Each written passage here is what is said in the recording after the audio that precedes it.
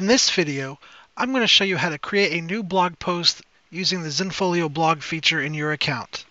When you're creating a new post, the title will become the post URL.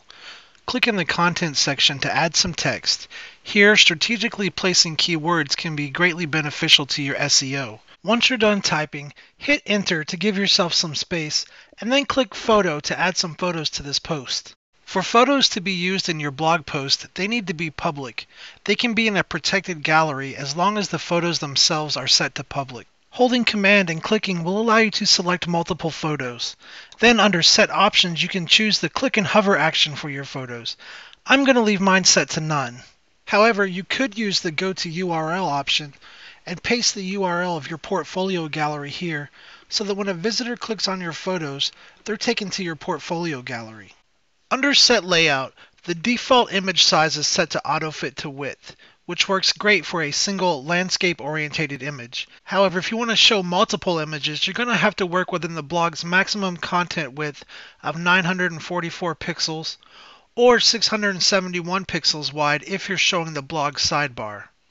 Since I'm using vertical images, I'm going to use the large image preset since I know that it will allow for two images to fit side by side within the 944 pixel limit.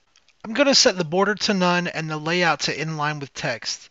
I'm going to leave the horizontal and vertical padding around the image at 10 pixels.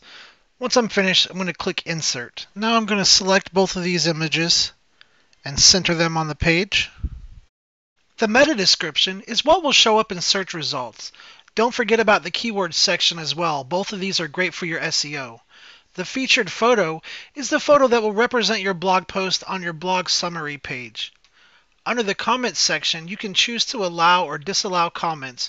One setting I recommend is having public comments so that they must be approved before others can see them. Save and Preview will open up your blog in a new tab so that you can preview it.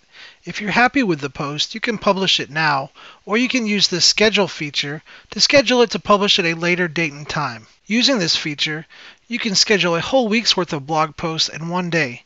This is Robert with Zenfolio Customer Support. Thank you for watching.